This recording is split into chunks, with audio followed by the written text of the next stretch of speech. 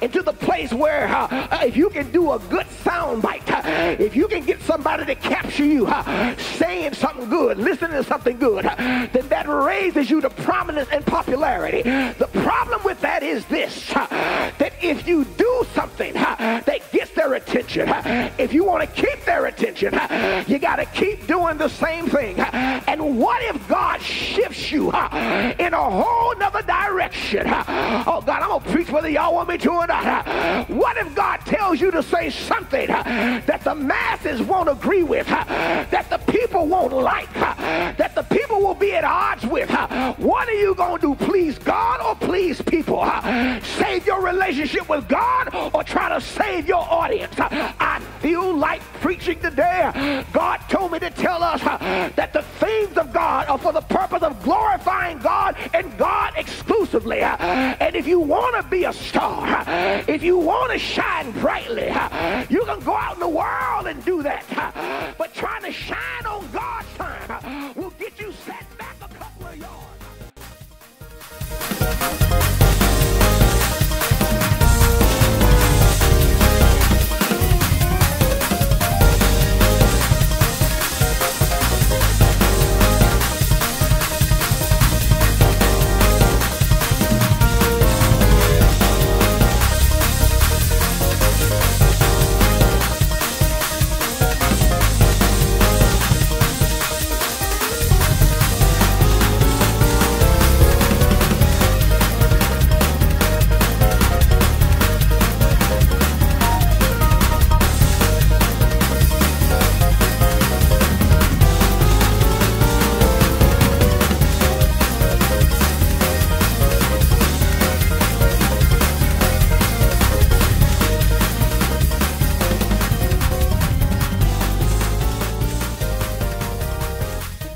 Daniel chapter number 4. Daniel chapter number 4. If you have been reading with us throughout the course of our 21-day Big Things Fast, you will know that we are now reading the book of the prophet Daniel. Daniel's writing is a very interesting writing simply because Daniel, along with Ezekiel, deal with a lot of revelatory insight as it relates to the moves and the moods of God. Also, we will find that there is in the book of Daniel, in the book of Ezekiel that we've just finished reading, that there is a lot of what is known as allegory, metaphors, types, shadows, and similes, things that symbolize and represent other things, spiritual truths in the kingdom. Many of these truths are things that are yet to come. Many things we are yet living, we are now living just now in the history of the world, in the manifestation of the visions and the prophecies of Daniel. What makes Daniel so intriguing is that Daniel teaches us that God has a way of transplanting you, watch this, into a place of darkness so that your light can shine. Let me say that again, that God has a way of transporting you into places of darkness just so your light can shine. Daniel has three friends, Hananiah, Azariah, and Mishael, known as Shadrach, Meshach, and Abednego, who are transported, watch this, during a time of exile. I don't have time to talk about this, but they're exiled with a nation of disobedient people, even though they themselves were not disobedient. Sometimes the good do suffer with the bad. All right. So that just answers your question, why you? Because sometimes the good do suffer with the bad. Yet they are there to be a light in darkness. Daniel now is the leader of this quartet. He is both the spokesperson and he is the one who has the greatest authority. And you know Daniel's story. Eventually he will go and be thrown into a lion's den. And I think I'm going to talk about that next week. Whew, God have mercy. Because sometimes God will allow you to go in darkness and then go further into darkness just so your light can shine much brighter. Ain't nobody talking to me now. Daniel also is an interpreter of dreams. And that is his gift. His primary gift. Yes, he's smart. Yes, he's gifted. Yes, he has great intellectual capacity, Mother Greer, but he is an interpreter of the dreams that God sends people. The first dream he interprets is really interesting. If y'all have been reading, you'll find this out. That he's literally promoted because he interprets a dream, and the king has said, listen, I need all of you who's supposed to be astrologers and seers and all that kind of stuff. I need y'all to interpret this troubling dream that I have. And they say, well, king, tell us the dream. He said, I'm not going to tell you. I'm not going to, if you are who you say you are, let your source tell you the dream. And he said to all of them, I'm going to kill all y'all if nobody can interpret the dream. And Daniel hears it and says, King, wait a minute. Don't kill all of us. Just give me a chance. So Daniel goes and he prays. God shows him the dream that Nebuchadnezzar had, gives him the interpretation of the dream, and saves everybody's life. There are people who are connected to you who really don't know the value of who you are. Because of who you are to God, I wish I had a witness in here. They're missing a whole lot of stuff that the enemy has intended to take them out. That's the first dream. Daniel is promoted. His boys are promoted. But we get now to chapter number 4. And I want you to read this if you haven't already read it. You should have read it yesterday. But I want to read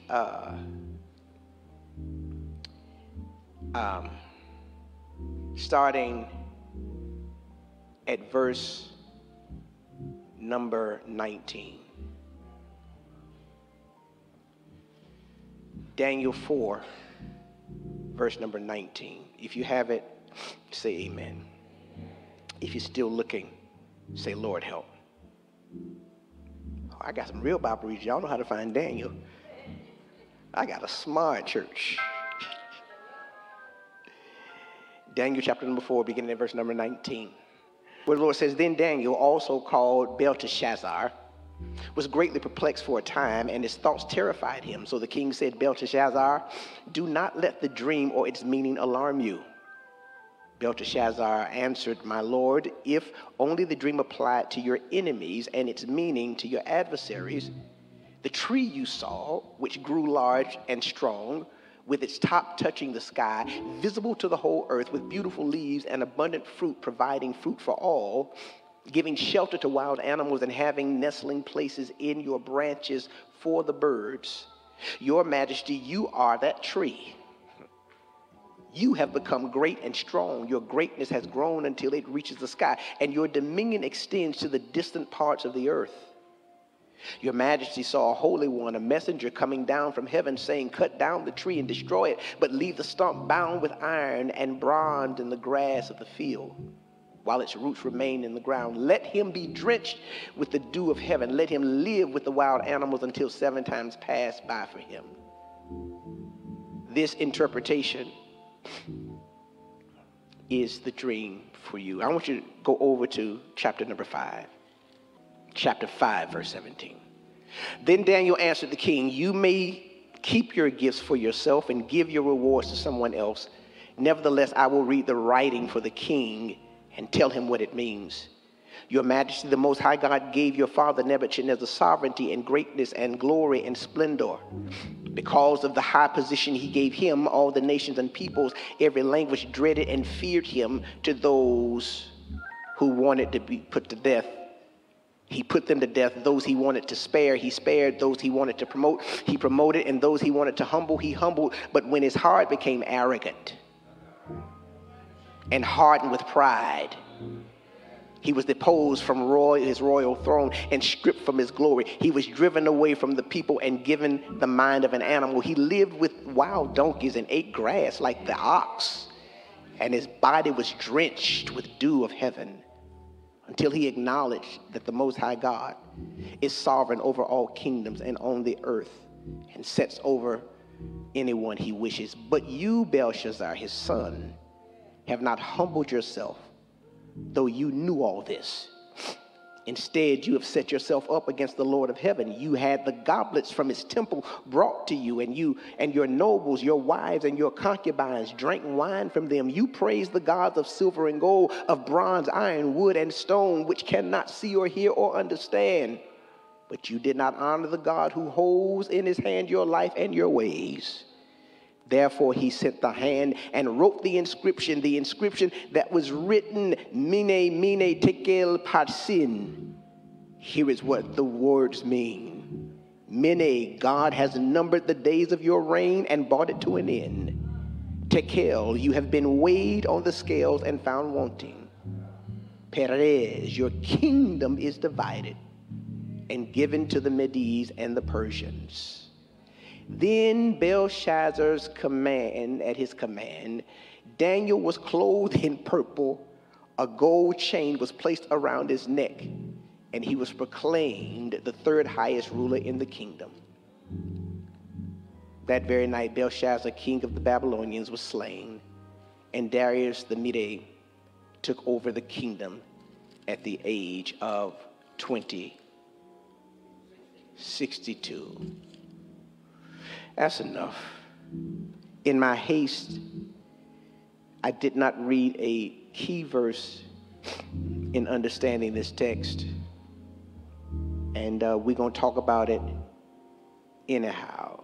Verse 13 says, So Daniel was brought before the king, and the king said to him, Are you Daniel, one of the exiles my father the king brought from Judah?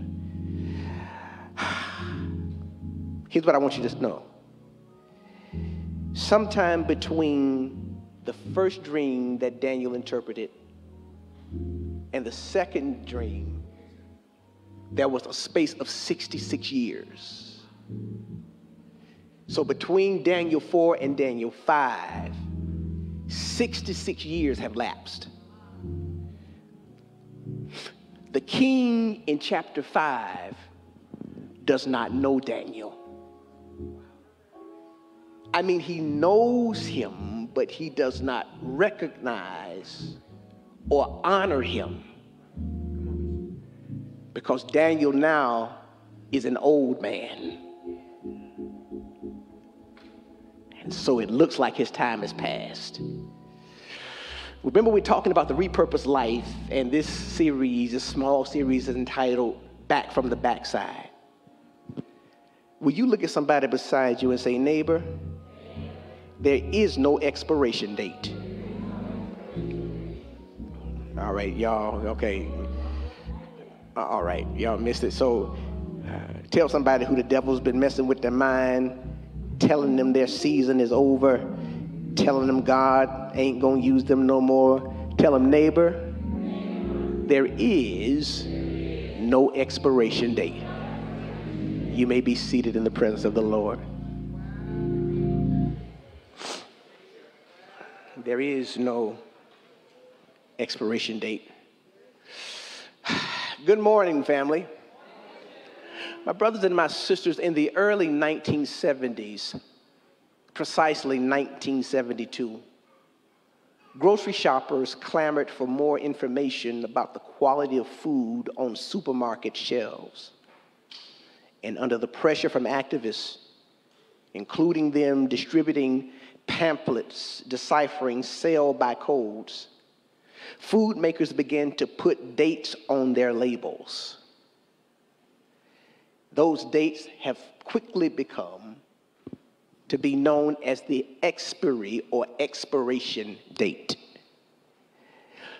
However, what many people don't know is that at least here in the United States, most dates that we see on food items are for freshness and not for safety. That is to say that when you see sell by on an item of food, when you see sell by on a can of produce, when you see sell by on anything that is in the grocery store or on the shelves of a convenience store, it does not suggest, my brothers and my sisters, that the food is not safe. It just suggests that it is not as fresh as it was when it first arrived to the store.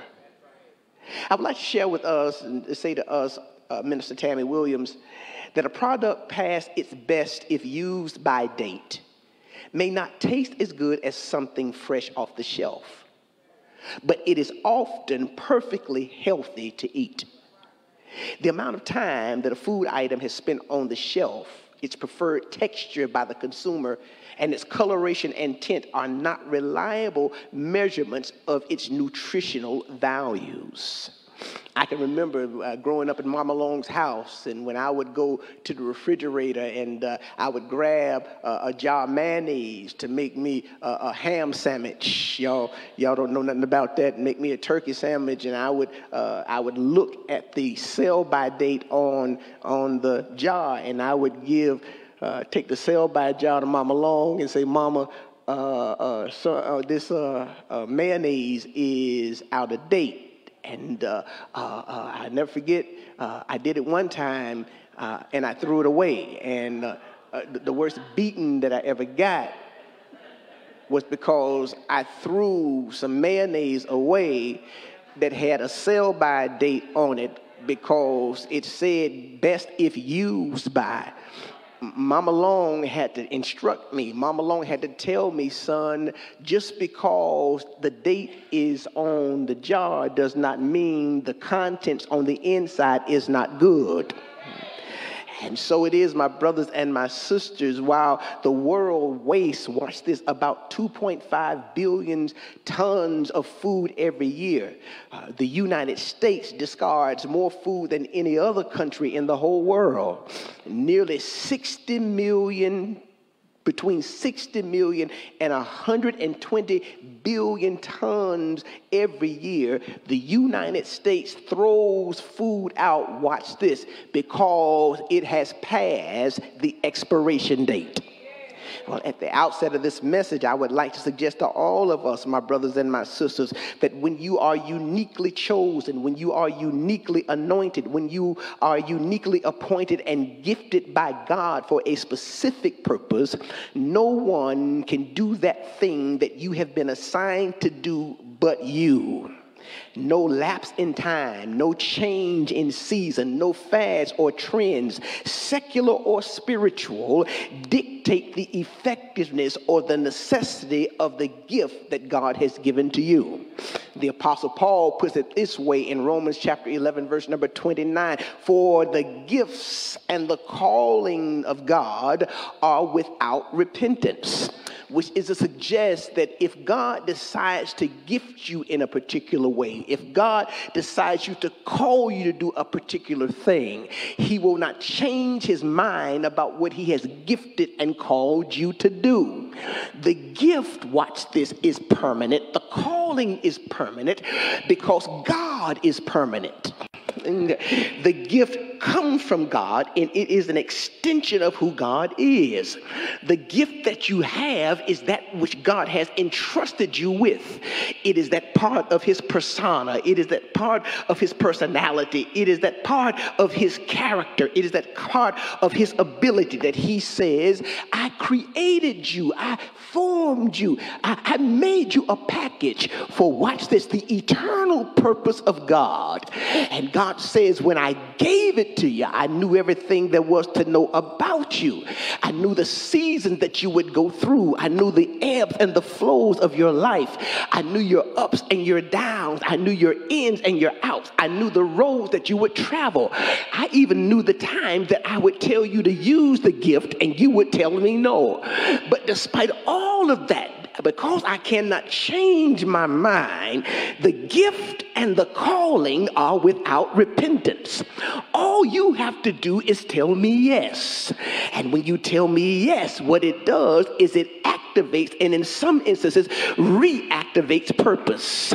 Oh God, I thought I was preaching to a people who know the beauty of being repurposed by God. I thought I was talking to a people who will be honest with me and yourself and everybody around you, that there have been times that you have gone the opposite way and in the opposite direction that God has told you to go, but you repented, got back on course, and you found out that the gift that was in you was reactivated. I thought I was preaching to people who have a appreciation and who have a love for God. Watch this, because he gave you not just a second chance, but he's giving you other chances. Am I preaching to anybody besides me who will be honest enough to say, this is my story and this is my song? And I'm not talking about to him. My story is, there are times that I knew what I should have done and I didn't.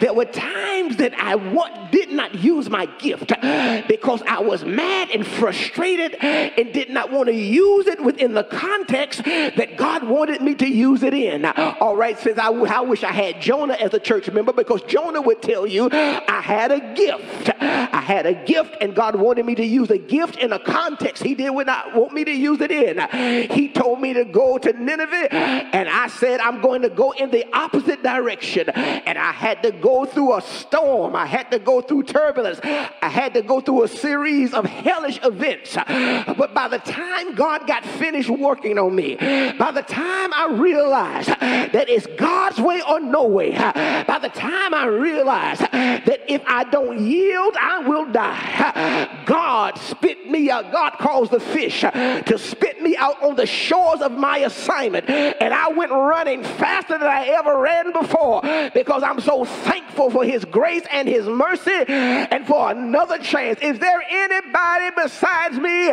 who's thankful for another chance? Let me see who I'm preaching to. Let me see who can witness to what I'm saying. Let me see those of you who will be honest and say, I ain't always done what I was supposed to do. There were times that I knew I was supposed to do it, knew that God had gifted me for it, and chose not to do it anyhow. But because of his grace and his mercy, I stand here today and say, Lord, here am I. Send me. Lift your hands and shout, yes, Lord. And so it is the permanence of the gift, watch this, that guarantees that purpose is always intact. Because the gift is permanent. My purpose is permanent. Oh God, because my gift is eternal. As long as I live, my purpose remains the same. Somebody ought to shout, yes, Lord. So that neither obscurity or the lack of visibility or notoriety can diminish the value of the gift. Just because you don't know me don't mean I don't have the gift. Just because you don't recognize me, it does not mean that I don't have the gift. Just because I have been hidden away, tucked away, off the scene for a minute, it does not mean that I don't have the gift. Oh God, I'm going to preach whether y'all want me to or not. Popularity has never equated to powerfulness. Just because you ain't popular, it don't mean you ain't powerful. Just because you're not the critic's choice, it does not mean that you are not critically and crucially anointed by God. Just because you don't have a big name, it does not mean you don't have a big gift. Just because everybody ain't calling you don't mean you don't have a holy calling. Talk, Kevin Long, I think I will. A gift, my brothers and my sisters, then, that God has given you is permanent. Will you touch somebody beside you and say, you still got it? I know that was the first message in this series, but I need you to understand that it does not matter. It does not matter who knows you. It does not matter who recognizes you. It does not matter who respects you. It does not matter who reveres you. It does not matter who lauds or applauds you. You still got the gift because it is without repentance. Oh God, oh God, oh God, oh God, I'm trying to move from here. Oh God, but God has not changed his mind about you. He has not changed his mind about your future. God has not changed his mind about your destiny. And that's why you can't get all twisted and torn out of socket. That's why you can't get all puffed up and mad when people don't recognize who you are. When people show other people more respect and honor than they show you. Because the gift that you have ain't about you no way.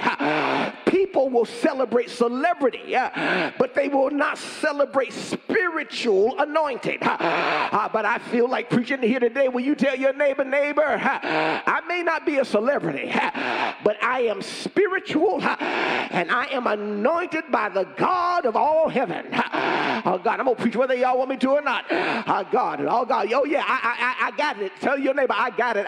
I'm not bragging. I'm not boasting, but I know who I am.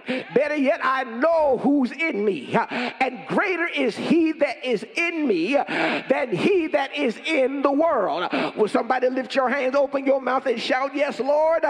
Shout, yes, Lord, again. And because the gift is permanent, because the gift will never leave, because the gift is always there, I want to suggest to you that a gift that may have been in demand in one season and dormant in another season may in another season return and be in demand again. Let me say that again. A gift that was in demand in one season and it lays dormant in another season will also come to another season where the same gift is in demand. Oh God, y'all missed it. Let me say that one more time. I said the gift may have been in demand in one season. It may be dormant in another season, but God will send another season around where the gift that lay dormant will be in demand again. Okay, let me see if I can preach it the way y'all understand it. They will need you again. Will you touch somebody beside you and say, they will need me again? All right, tell them they will need you again. For whatever reason they may have disregarded what God is doing in you. For whatever reason they may have gotten from you what they thought they needed and moved on. But I promise you, if God is God, and he is, if they didn't handle you right, didn't handle the gift right, didn't handle what God is doing in you right, they will need you again. Somebody ought to shout, yes, Lord, in this place. Well, my brothers and my sisters, I want us now to look at the text because some 66 years have lapsed between the time of King Nebuchadnezzar's death and the reign of King Belteshazzar. 66 years have gone by. Daniel now is a semi-retired officer. He is a man, watch this, who is of seniority. He has moved on. He's moved off the scene. Belteshazzar has brought a new court in. He's brought new help in. He's brought new gifts in. He's brought new authorities in.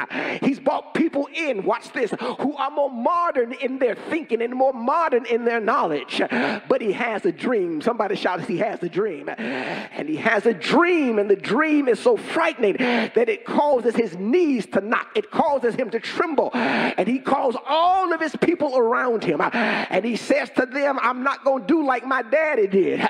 This dream scared me me so much, I'm not going to trust nobody else to tell you. Here is my dream. I saw a tree, and the tree grew up real tall, and the tree was doing all this. And so all of this stuff, he said, and while me and my family, we were partying, the Bible says that he and his wives and his concubines, they were sitting around partying, and they asked, watch this, that the cups and the plates that came from the temple in Jerusalem might be bought so they could eat their food and drink their wine out of it. Can I put a pin right there? This ain't what the message is about.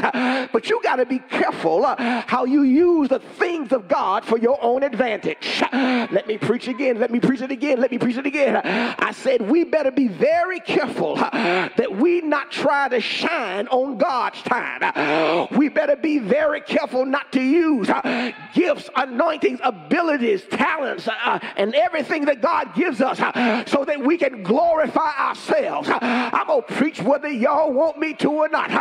It is absolutely amazing that ministry has moved now into the place where if you can do a good sound bite, if you can get somebody to capture you saying something good, listening to something good, then that raises you to prominence and popularity. The problem with that is this, that if you do something that gets their attention, if you want to keep their attention, you got to keep doing the same thing. And what if God shifts you in a whole nother direction? Oh God, I'm going to preach whether y'all want me to or not. What if God tells you to say something that the masses won't agree with, that the people won't like, that the people will be at odds with? What are you going to do? Please God or please people? Save your relationship with God or try to save your audience? I feel like preaching today. God told me to tell us that the things of God are for the purpose of glorifying God and God exclusively. And if you want to be a star, if you want to shine brightly, you can go out in the world and do that. But trying to shine on God's time will get you set back a couple of yards. Lift your hands, open your mouth, and shout, yes, Lord. The word of God declares that Belteshazzar has this dream. And when he called all of these leaders, Daniel was not called. But the Bible also says that the queen mother, Belteshazzar's mama, said, son, I know you got all these new folk around you. I know that you're modernized in your administration, but your daddy had a man in his administration, and his name was Daniel. And he interpreted your daddy's dream just as it was. And Belteshazzar said, call for him and bring him. And when Daniel came into the presence of Belteshazzar, Belteshazzar tells him the dream. And when he tells him the dream, Daniel was honest with him. Daniel said, King, I need you to understand something. I know you're not going to like what I'm about to share with you, but it is what it is. What I didn't tell y'all was this, that Belteshazzar said, whoever interprets the dream, I will give him, watch this, clothes of scarlet, and I will make him a rich man, and I will elevate him to the third highest position in the kingdom. Y'all keep that in mind. Y'all keep that in mind. Here's what I need y'all to understand. For 66 years, Daniel was off the scene. But just because his shelf life had ended, it didn't mean that his gift was not powerful. And I came to preach to those of you, and the enemy is messing with your mind and telling you it's too late, telling you you've missed your season, telling you you've missed the window of opportunity, telling you you'll never get married because you're not desirable, Telling you you'll never get another chance to get the money that God said you would have. Telling you that you can't go back and get your degree. Telling you that it's too late to be a good mate or a good parent. Telling you that it's too late to open the business. Telling you that it's too late for the dream to manifest. God told me to tell you the expiration date may have passed, but there is no expiration date for what God wants to do in your life. Will you just touch 3 people around you and say there ain't no expiration date? Tell them the devil is a lie. As long as there's breath in your body, God still has time to do it. As long as God has given you strength, there's still time for God to do it. Every time that God wakes you up, it might just be the day for your new beginning. Am I preaching to anybody in here? The devil's been messing with your mind, telling you to pack up your bag and go home. He's been telling you to get out the fight, get out the race. Will you lift your hands, open your mouth, and shout, no expiration date?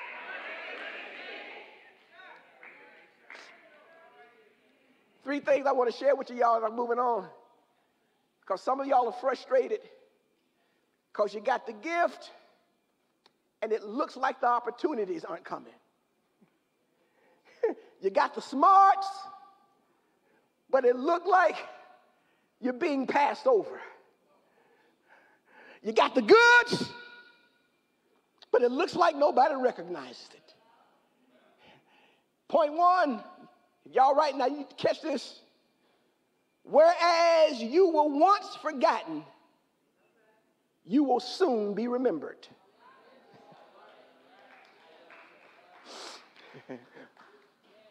Whereas you were once forgotten, you will soon be remembered. Listen to what happens. The queen mother says to Belteshazzar, I remember that Daniel interpreted Nebuchadnezzar's dream. My brothers and my sisters, when you are in a season of repurposing, oftentimes you will find yourself like Moses, hidden on the backside of the mountain, estranged from the last season of your life. When you are in a season of repurposing, you will feel as if you have been forgotten. Last Sunday, we celebrated Grandparents' Day. And one of the problems that I've heard many elderly people state is this, that the older they get, the more they feel like they have been forgotten. That children grow and they move on with their lives. That grandchildren grow and they get busy about their own stuff. And oftentimes the people who have poured and planted into the lives of others feel like they have been forgotten and left alone. But I was reminded when I was studying about a story of a young man who was a behavioral problem. This young man was crazy. He was disrespectful. He respected no one. He did not respect his parents, and he did not respect any authorities. And all he had was his grandmama. It was his grandmama that, because of his addiction, that he had stolen from. It was his grandmama because of his addiction that he had taken items from to feed and to fuel the addiction that he was dealing with. But his parents died, and his spouse left him, and everyone else that was in his life had written him off. And one day he decided that he was going to go to his grandma's house and knock on the door. And when he knocked on the door, grandma didn't even recognize who he was. She did not recognize him by his appearance, but she recognized him by his voice. And without changing a word, the boy, grandmama said to the boy, boy, come on in. She invited him into the space wherein she used to feed him, used to take care of him, used to help him out, even though he had disrespected her in the days gone by. My brothers and my sisters, whereas you have been forgotten, I don't know who I'm preaching to, God is getting ready to orchestrate a season where you will be remembered. remembered. Nobody is a better example of this than Joseph. 12 years into Joseph's process of him being prepared, watch this, to sit at the right hand of Pharaoh, the Bible says that he, like Daniel, was in prison interpreting dreams. He interpreted the dream of his cellmate, the butler.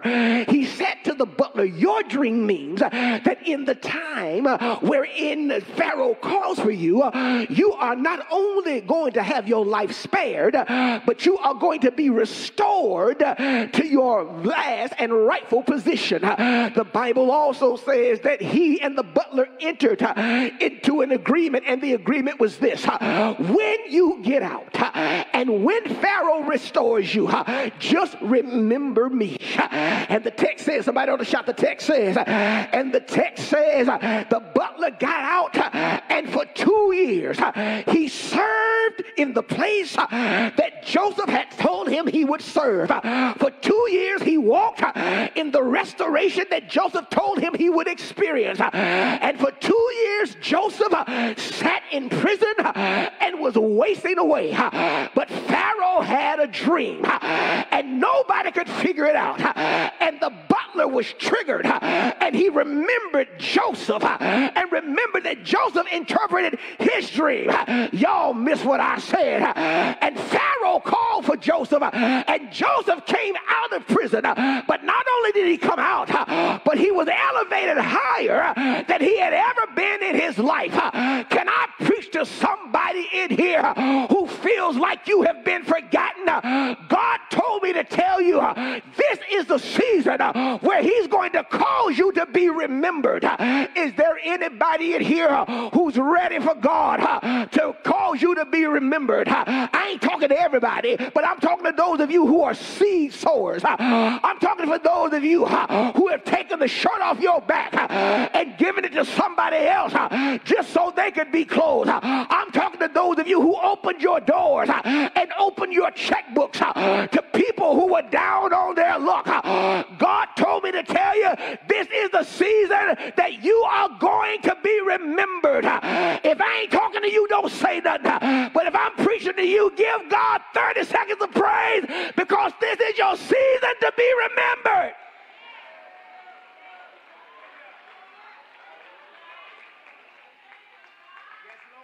There's no expiration. I don't know who I'm prophesying to. There's no expiration date on the seeds that you sowed. There's no expiration on the gestures of kindness that you showed. There's no expiration date of the sacrifices you made. And just when it looks like God has forgotten about you, God's going to cause you to be remembered. Shout yes.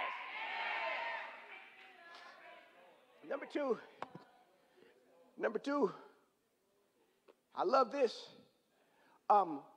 When you have no expiration date, check this out. This might not be for all of us, but for some of us, when you know who you are, you will never, I mean ever, be able to be bought.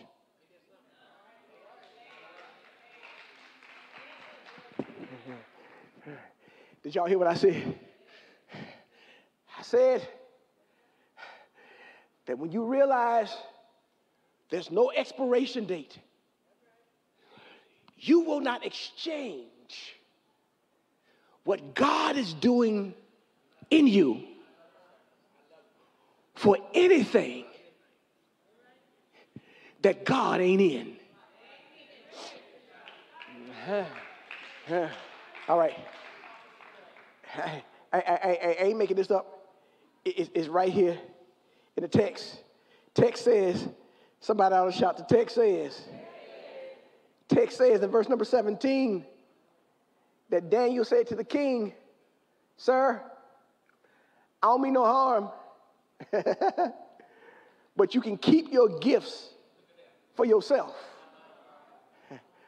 and you can give your rewards to someone else. Translation is this: I will not be bought, controlled, or manipulated. I wish I had a witness. Because if I allow myself to do so, I become your slave.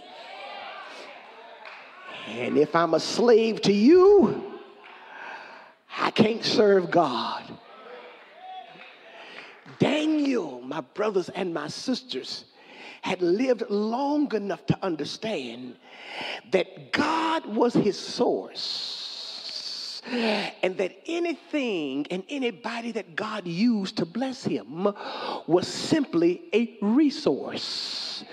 Daniel understood from the time that he was a boy, having been transported in exile from Judea to Babylon, he understood, watch this, that he was in the king's palace, not because of the king's power, but because of God's favor.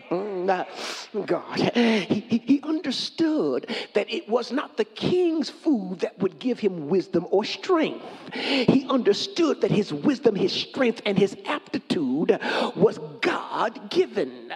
So Daniel is used, he is accustomed to trusting God, watch this, to meet his needs and to orchestrate his life. And so if any reward comes for him or comes to him, it does not come from resources, it does not come from people, it does not come from the king, it comes from God. He says, I have been in this place for well over 70 years, and what I've understood is there's nothing that the king that can give me that can compare to what God has in store for me.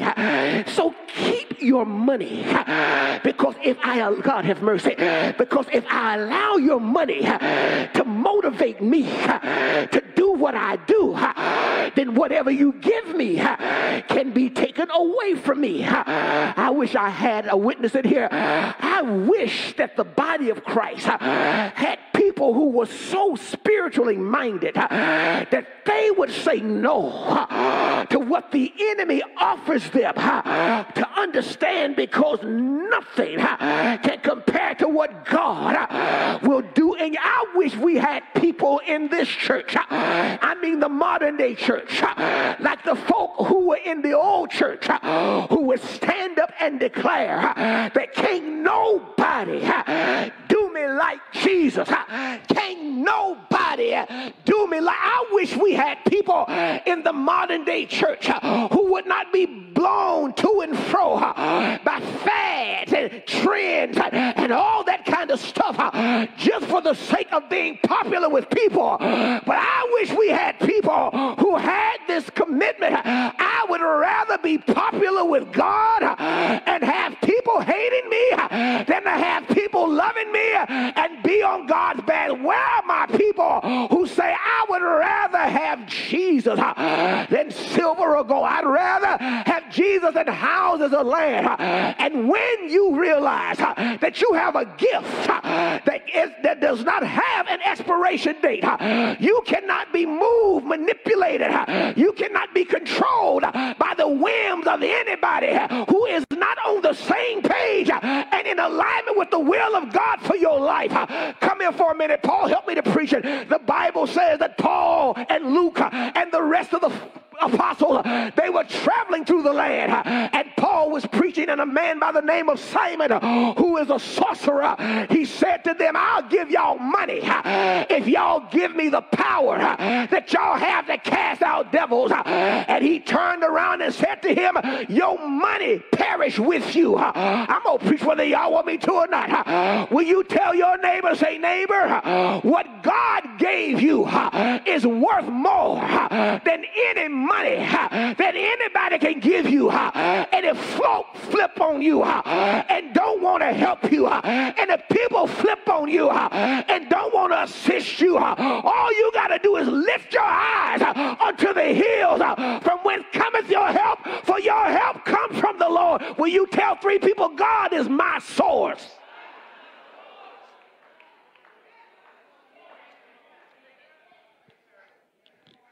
And no expiration date. I don't know who I'm preaching to, but take heart.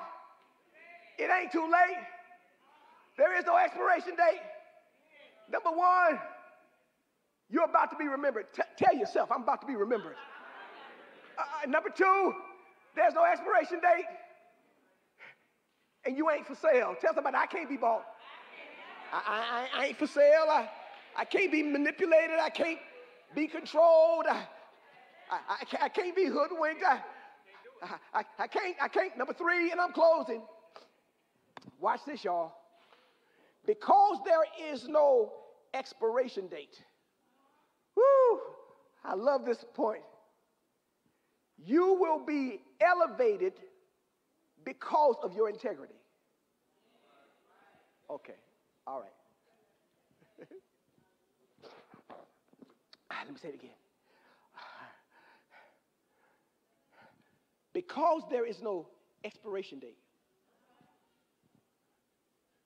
you will, I probably should say, still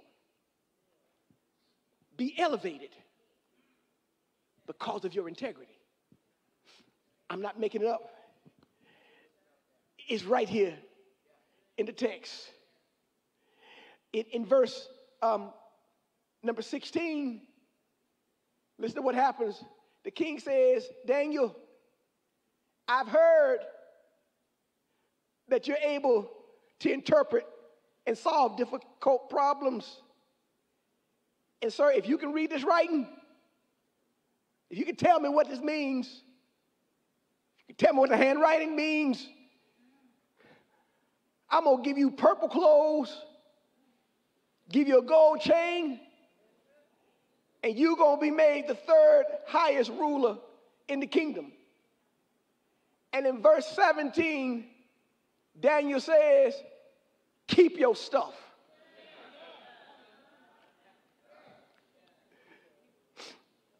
But after he interprets the dream, drop down to verse number 29. After he tells the man, this is what the handwriting means. Meaning, God has numbered the days of your reign and brought it to an end. Tekel, you've been weighed on the scales and found wanting. Perez, your kingdom is divided and given to the Medes and the Persians. He gave Belteshazzar bad news, and Belteshazzar promoted him anyway. The very stuff that he turned down. I wish I had a few witnesses in here. He got it anyhow. And I ain't preaching to everybody, but I'm preaching to those of you who said no to some stuff just so you could keep your soul and your spirit and your mind right. God said, because of your integrity, I'm going to get it to you anyway. Will you touch your neighbor and say, neighbor, that man is preaching to me. There's some things, come on, son, I'm getting ready to go now. There are some things that the enemy offered me that I refused to take. There are some things that the enemy tried to give me that I realized were beneath who I am. There were some other things that looked good, but they had no good attached to them. There were some things and some people who tried to get into my space, but my discernment told me, not watch out for that one. And God told me that because you said no, standing in integrity, he's getting ready to bless you in ways you could not imagine. Who am I preaching to it here today? God told me to tell you that he's getting ready to open up doors and make ways because you stood and you waited on him. For I heard the word of God declare in the ears of the people of God, they that wait up on the Lord will renew their strength. They'll mount up on wings of the eagles. They'll run and not be weary. They'll walk and not faint. Will you tell your neighbor, say, neighbor, what you gave up in one season, God promises to give it in another season. And the Bible says, I feel like preaching that God will make your enemies bless you. Will you touch your neighbor and say, neighbor, get ready for God to make folk who don't even like you start blessing you. Get ready for God to cause that manager on your job who don't care nothing about God or his people. Get ready for him to cause them to promote you. Tell your neighbor, say, neighbor, get ready for everybody who mishandled you, everybody who misused you, everybody who misrepresented you to become a witness to who God is in your life. Can I go higher? Tell one more neighbor, say, neighbor, because you stood in your integrity, because you told the enemy no, because you chose to trust in the Lord, hallelujah, and lean not to your own understanding, but acknowledge him in all your ways. He's getting ready to direct your path. He's getting ready to give you the answer. He's getting ready to show you the path. He's getting ready to make a way out of no way. Just stand, having done all to stand. Keep standing. If you wait on him, he will strengthen your heart. I feel my help coming. Touch your neighbor and say, neighbor, not long from now, your strength, your help is going to kick in. Not long from now, God going to turn the tables. Not now from now, God going to flip the script. Not long from now, God gonna turn it around. Not long from now, God gonna make the devil back up off your life. Not long from now, the enemy is gonna loose your children. Not long from now, the enemy is gonna loose your marriage. Not long from now, God is going to set you free. Yes, he is. Touch one more neighbor and say, hey, neighbor, watch God bless you when you least expect it, when you least look for it. God is going to show up and show out. Shout yay! Shout yay! Shout yay! Yeah, yeah, yeah! Yay! Oh, yes! Oh, yes! Oh! Oh! Oh! I feel a wind of change blowing in your life. I feel shifts and turnaround coming your way. Will you grab your neighbor and say, neighbor, the enemy has been cursing you, but God is getting ready to turn every curse that the enemy sent into your path, into a blessing. Lift your hands, open your mouth, and shout yeah! Shout yeah!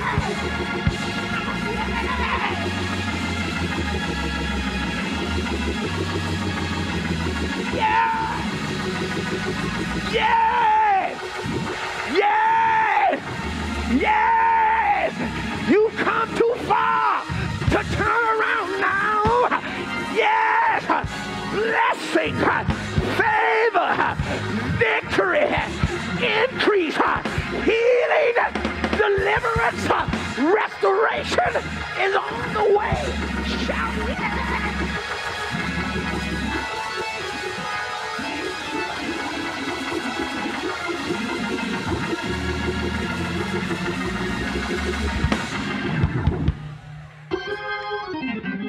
There it is. I don't care what the enemy says. There's no expiration date. He that began a good work in you shall perform it. Did y'all hear what I said? He that began a good work in you. Is there anybody in here who has said, God has started something great in me?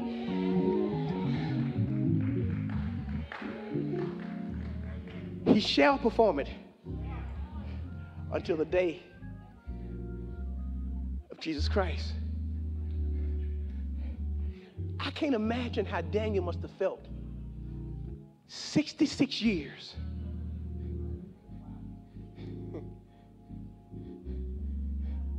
Replaced. Pushed aside. Out of all the great things he did, not just for the king, but for the entire kingdom of Babylon. Out of all the people's lives he saved, now he's been muted until.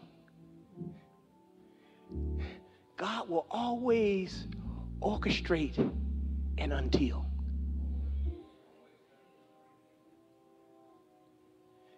I don't know who I'm talking to. Just when you are in the heat of attacks and battles, God will always raise up a testimony as to who you are.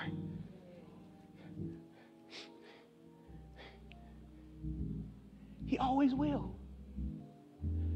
I want to pray for those who say, Bishop, the enemy has tried to convince me that the expiration date is my personal prophecy. That my age, or watch this, my background or my history or my credit score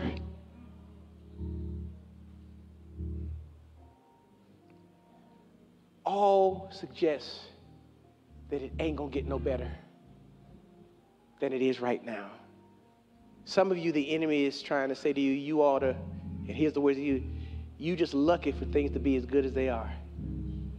Out of all you've done and out of the messes you've made. But God sent me here to tell you today that the expiration date just means that you ain't as fresh as you used to be, but you still got what it takes. The altar is open. Would you please come? Will you come?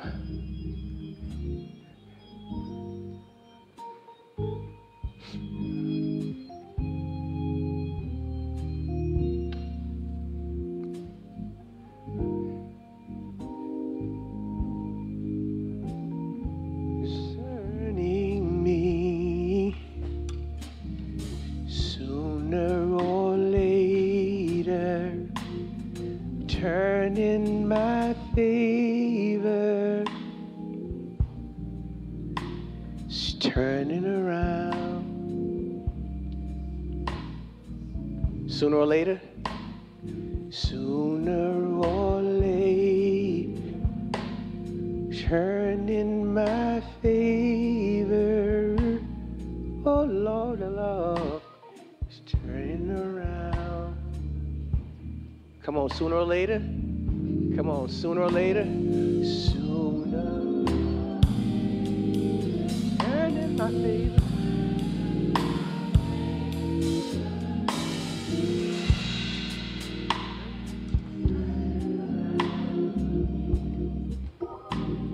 Say it again. Sooner or later. Come on, if you believe it, raise your voice. Come on. Oh, turn in my favor.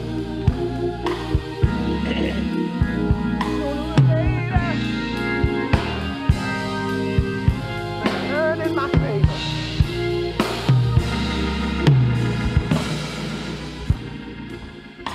Listen, before we pray, Elder,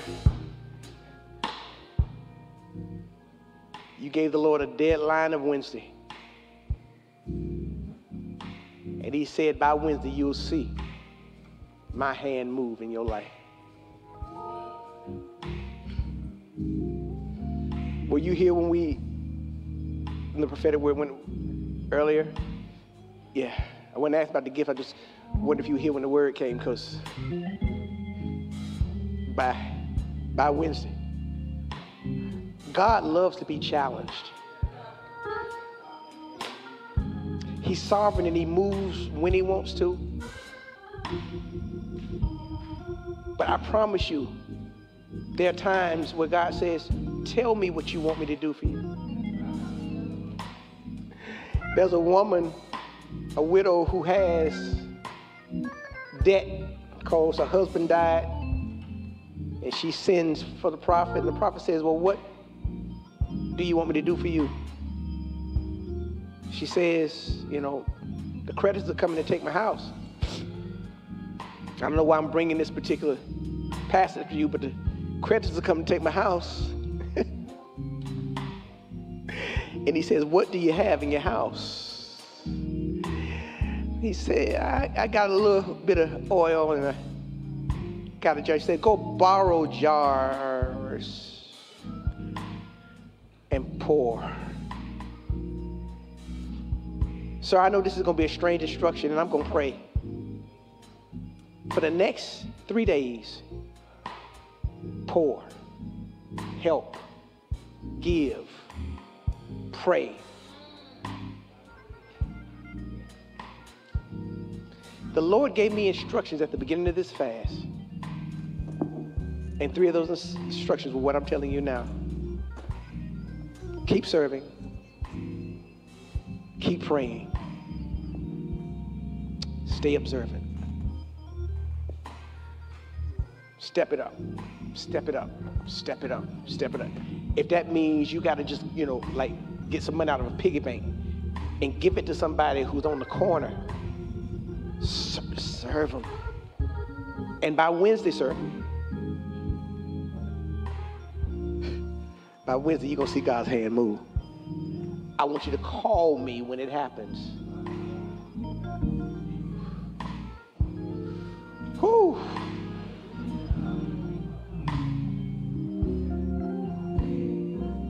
Whew. When we finish praying, Elder, I want you to stay there. Father, in the name of Jesus, for these who are at this altar,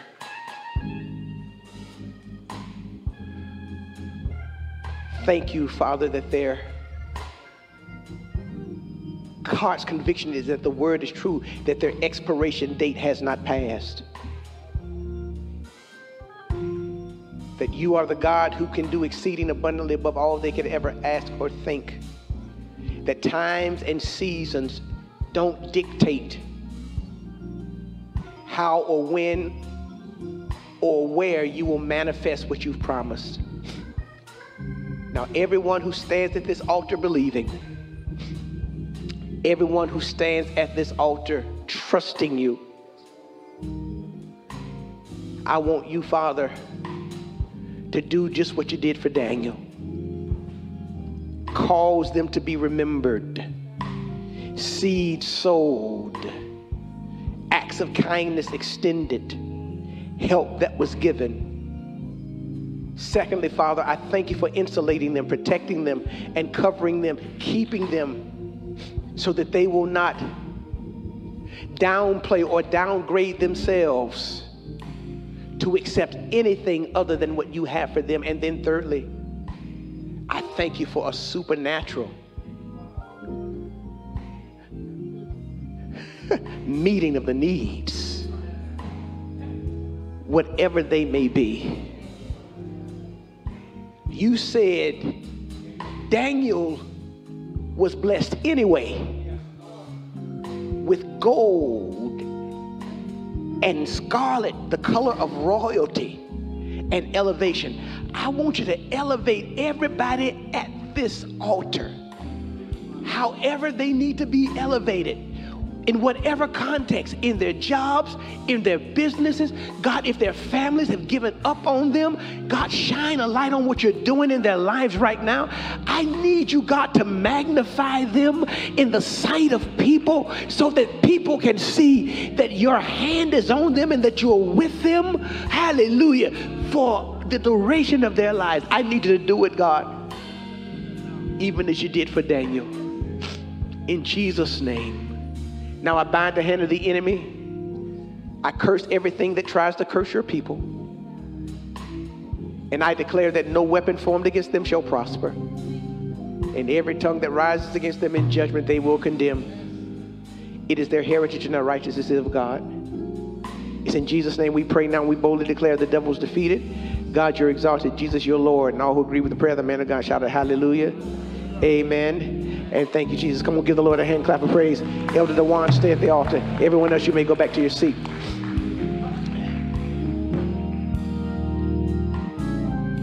Elder, I have no idea. I have no idea the nature. None whatsoever. But I've been moved to ask the men of TCI to sow into your life. Come here, sir. Go to, if you just stand. I need every man here. Brothers, if you got cash, if you got checks, you got a cash app? Sir, what is it?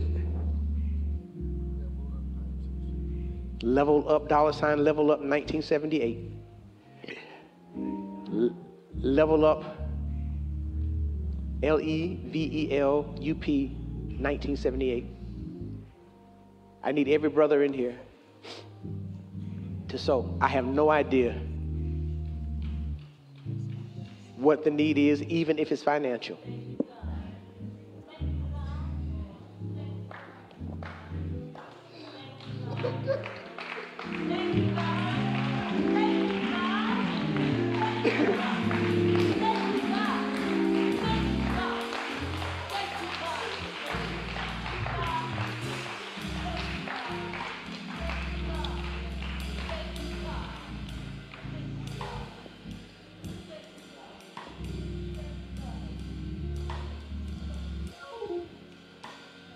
They're still coming. They're still coming.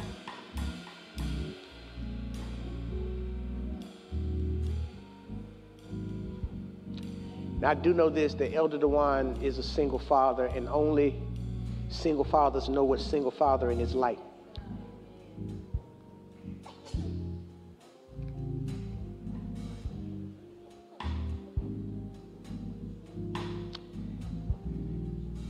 Now, if the sisters want to be involved, you can. But the Lord told me specifically to ask the brothers to give, because God's getting ready to do something with the men in TCI.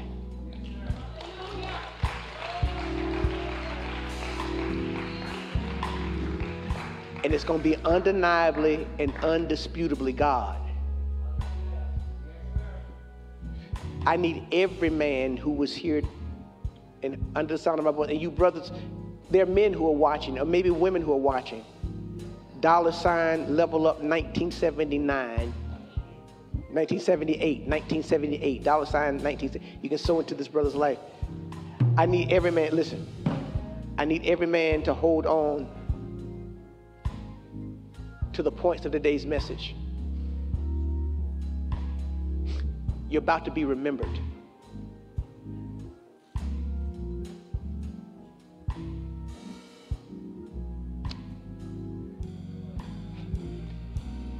You're about to be remembered. Number two, I'm promising you, because of the life, I don't know which man I'm talking to, because of the life you've turned away from, God is going to honor you in the way that only God can. And then thirdly, because of your commitment to stick with your decision, God is going to bless you anyway. There is no man who has given up anything for the sake of Christ and his kingdom that you won't receive other things.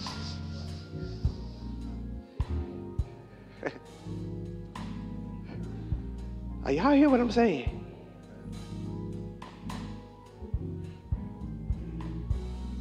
And this is it, I'm gonna pray.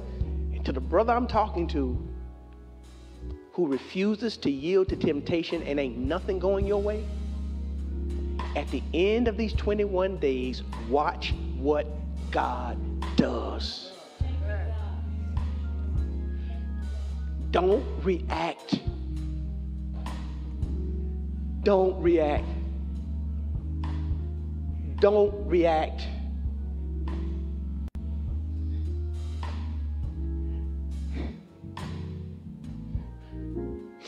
You got 15 more days. Don't react.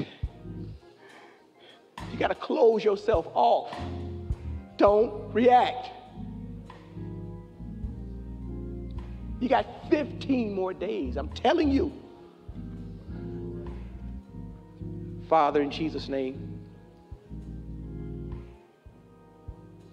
this man is trusting you.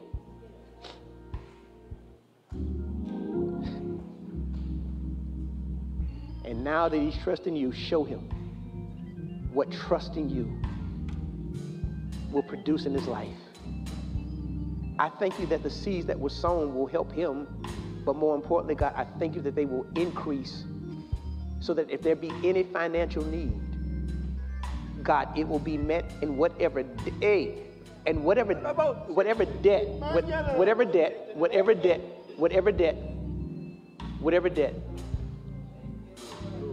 debt, will be supernaturally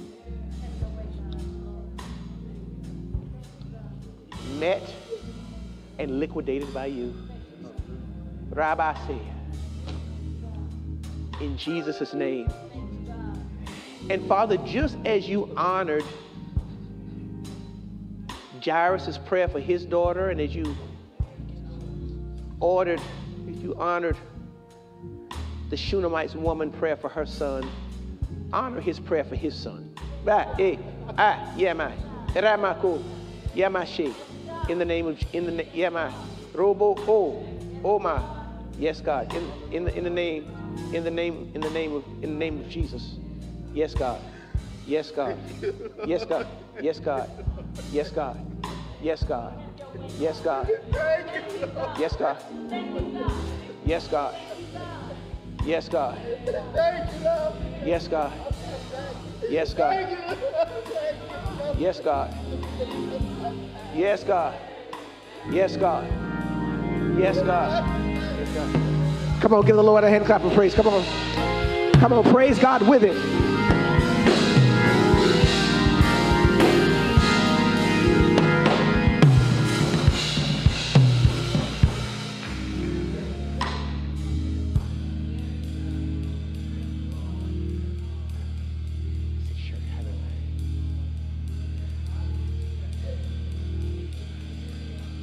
Come on, lift those hands and worship, please. We're getting ready to go.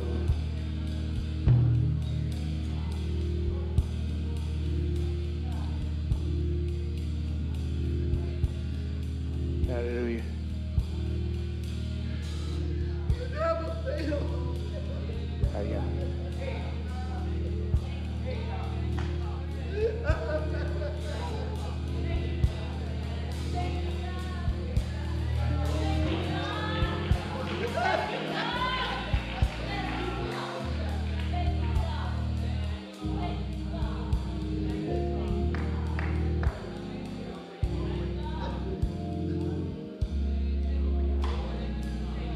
While we're in this moment, if there's anybody who does not know Jesus Christ as his or her personal Lord and Savior, you can know him now in the free pardon of your sins.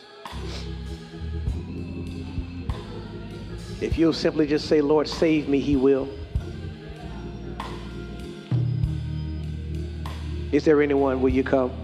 For the word of God says, if you confess with your mouth the Lord Jesus and believe in your heart that God has raised him from the dead, you shall be saved. Is there one who's made that confession, who's accepted him as your personal Lord and Savior? Will you come now? Secondly, if you don't have a church home and you believe that Temple Church International is the place for you, we'd love to be your church family.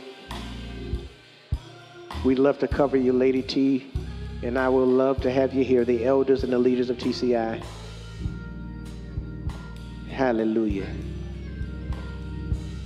We'll be glad to have you here. If that's you, will you come? If you're watching there on Facebook Live, please, ma'am, please, sir, you can go to our website, tci-charlotte.com. Fill out our new members form if you want to become a part of our ministry. If you've given your life to Christ, fill out the salvation form. And we'll get back in contact with you, letting you know what we have in place. Well, if everybody's saved and satisfied, put those hands together and give God a hand clap of praise.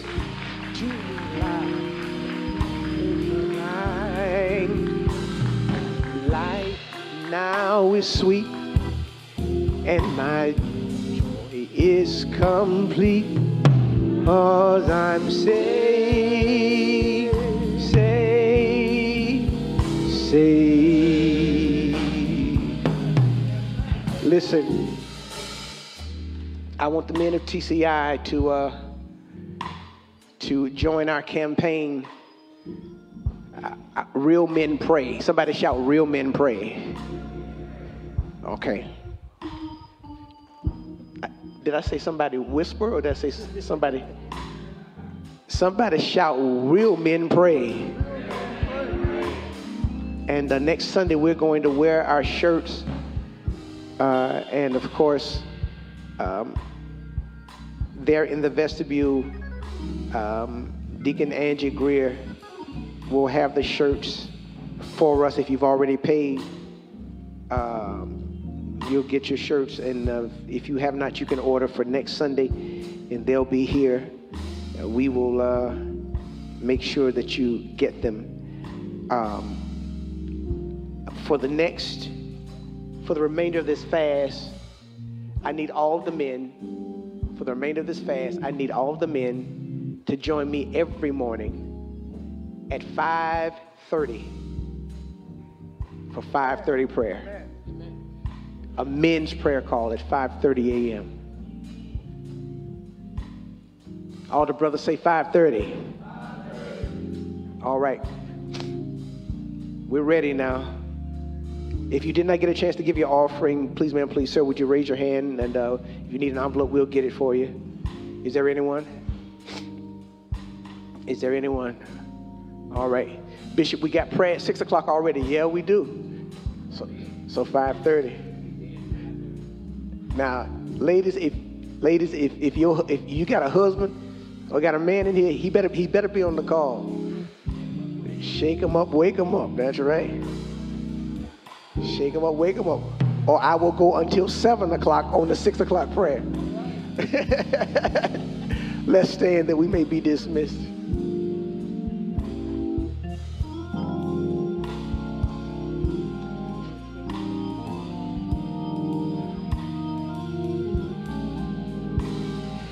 Life now is sweet, and my joy is complete, 'cause I'm saved, saved, saved.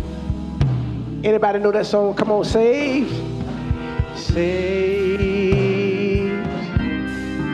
by your power divine. Come on, saved to new life sublime.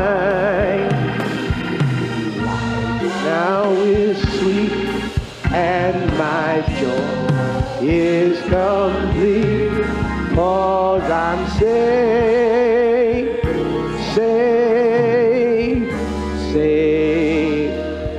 Now, Father, we thank you for what our eyes have seen, what our ears have heard, what our hearts have felt. We thank you for your never-ending love. Thank you, Jesus, for hanging on the cross, dying and shedding your blood. Thank you, Holy Spirit, for your ever-abiding presence. God, we thank you that there is no expiration date for what you are doing in us and for what you promised. So now, Father, we thank you, and we ask you to dismiss us from this place, but never from your presence. Now, beloved, remember your go along your way to render the one evil for evil, render everyone good for good, overcome evil with good, and render your all unto the Most High God. Now may the grace of our Lord and Savior Jesus the Christ and the sweet communion of his Holy Spirit rest, rule, and abide with you henceforth, now and forevermore. And all who agree with the prayer of the man of God shouted hallelujah, amen, and thank you, Jesus.